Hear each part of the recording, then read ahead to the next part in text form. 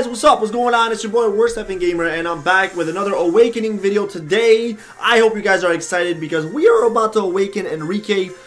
This guy's very tricky, alright guys? Very tricky. His abilities are actually really cool. He's a great support hero, but he's not being used as much as you would think. So let's take a look and let's see if this awakening will actually, you know, push him over the edge and make him one of the best support heroes in the game. I don't know yet. We'll see how that works out. So I've already gotten the first part all set. So let's move on. Let's go to part number 2. Bountiful Caverns Tidal Temple. 2 more times here. So you can easily just sweep this now. And then we'll be done with this. So let's go ahead, finish this off. And here we go. Completion.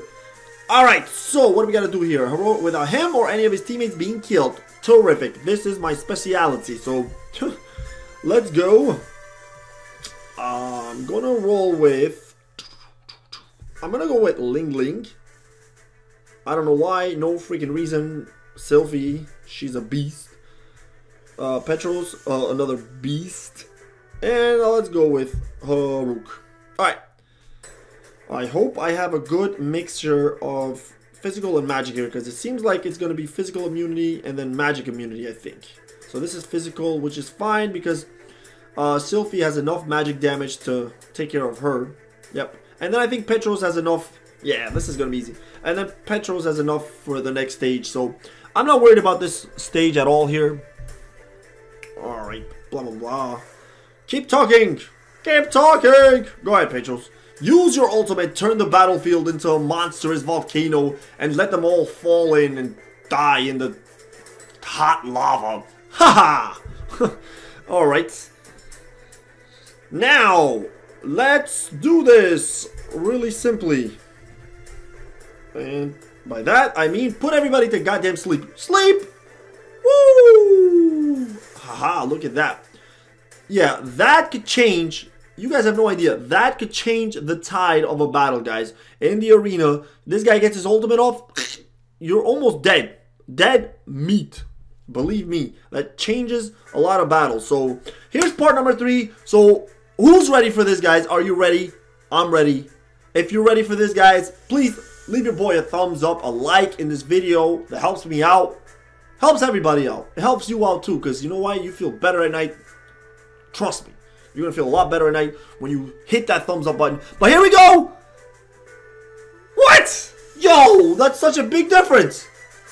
Holy moly. This guy went from Puss in Boots to freaking Robin Hood or something like that. That's a big change. Oh, but I love it. Oh my god. Yo, that's phenomenal. Look at that. That is sick, guys. This guy is charming all the female ladies. God damn you, taking all my women. How freaking dare you? Look at her dancing there. Is she belly dancing? Shake your body like a belly dancer. I think so, man. I think she's belly dancing there. Oh, wow. Looking very nice.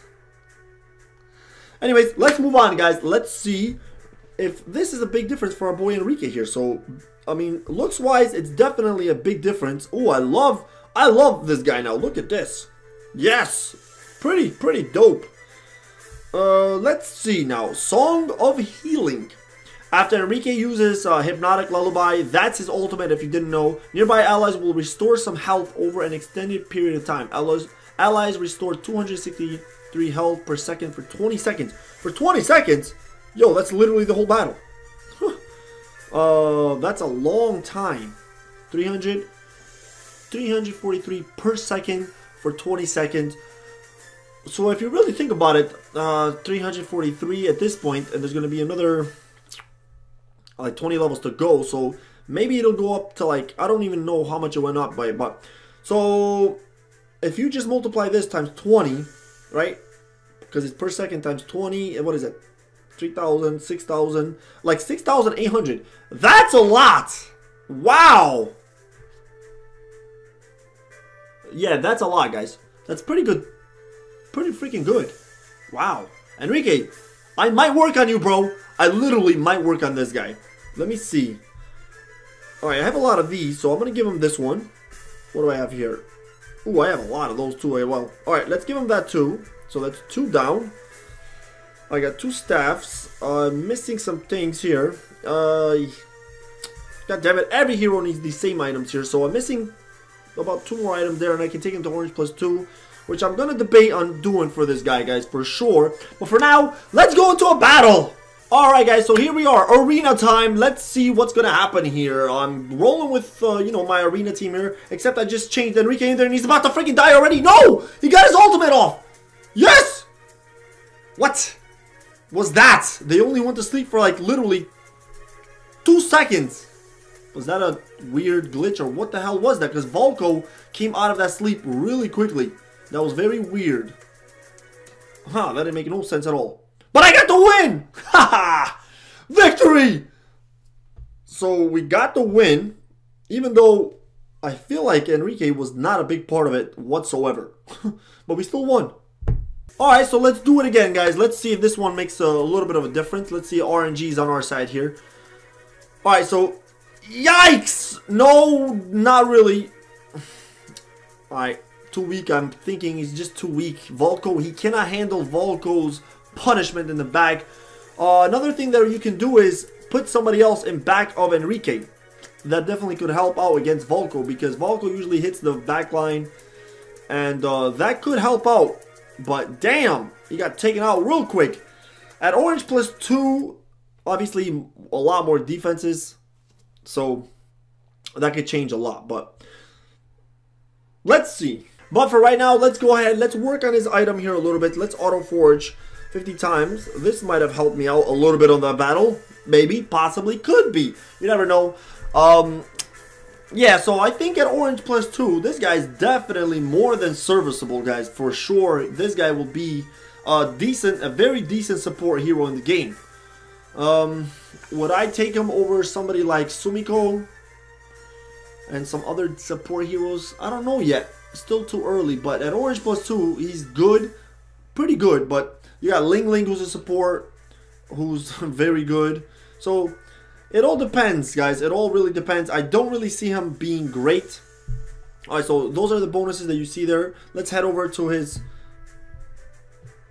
artwork here one more time. So I really don't see him, as I'm saying, being great in raids or in Hall of Legends, because he doesn't really increase your physical or magic attack. He does give you a... This is the dodge rating.